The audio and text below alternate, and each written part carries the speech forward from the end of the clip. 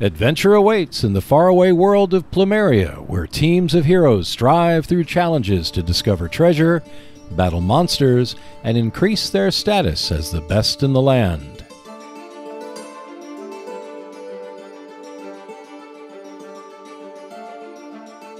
In Warfighter Fantasy, you lead a team of heroes that complete adventures across the ancient world of Plumeria.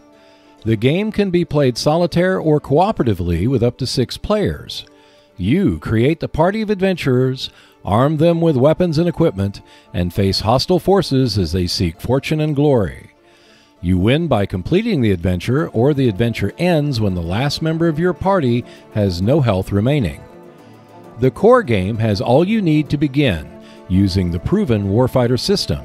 In this game, the fantasy world is the equivalent to the early medieval, pre-gunpowder era of Earth around 900 AD. It is recommended that your first few games comprise of 1 to 2 player heroes, and the rest being a mix of team, non-player, and squad heroes. You begin by choosing a campaign that will provide the resource points needed to create your team. Resource points are used to purchase the heroes, equipment, and anything else that you need or desire to have during your adventure. For campaigns, you are given 50 resource points, while single adventures have their own set of resource points that you can use. Any points that you do not use are turned into gold, which you can spend later. Keep in mind that you can purchase any card as many times as the resource points allows, regardless of the number of cards of that type which exist in the game. The resource point price or cost in terms of money can be found in the upper right corner of each card. In the game, there are 4 types of heroes. You must choose at least 1 player hero for your party, as only they can draw cards from the action deck, which includes new locations. Player heroes require you to pay the resource cost and then pay for the skills, weapons, armor, shields, and mundane gear you desire if they fit under the loadout rating. The text at the bottom indicates what comes free with a hero. Team heroes are identical to player heroes in every way, except they cannot draw action cards. Non-player heroes cannot draw action cards, but their purchase price does come with the skills, weapons, armor, shields, and other items that are listed on the card. And finally, squad heroes are like non-player heroes, but their actions and means of attack are listed on the card. Once you have created your team, the next step is to start the campaign or adventure. Now you can set up the tactical display and put the campaign in the top left corner, which in the core game is Plumeria. Shuffle the town cards by tier, then deal 1 mythic town card, followed by a legendary town card on top of the mythic card. Add 3 renowned towns on top of that, followed by 3 common towns, and finally 2 nuisance towns. Put the rest of the towns on the side, which will be used for any desperation adventures. Next, build the item deck by shuffling 20 item cards and putting the rest in the box.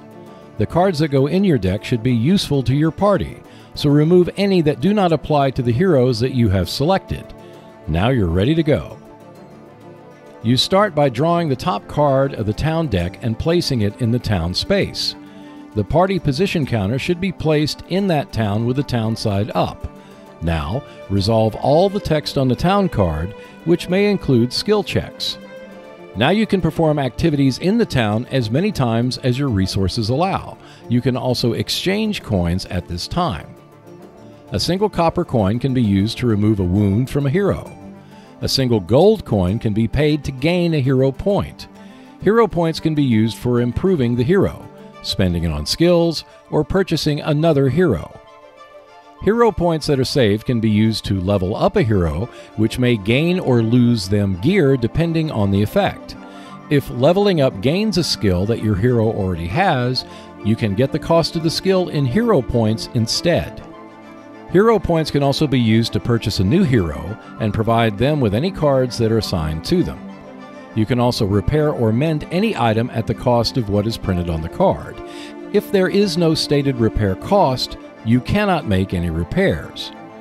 And you can buy or sell weapons, shields, armor, and any mundane gear. However, you can only sell such items if they are undamaged or have been fully repaired. And now you're ready for your first adventure or campaign in Warfighter Fantasy. Future videos in the series will cover more of the rules, cards, and nuances of the game in greater detail. But for now, create your team and start your first adventure in Warfighter Fantasy.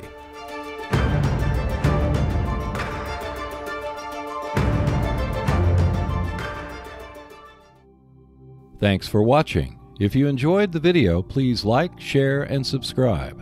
And I'll see you next Wednesday.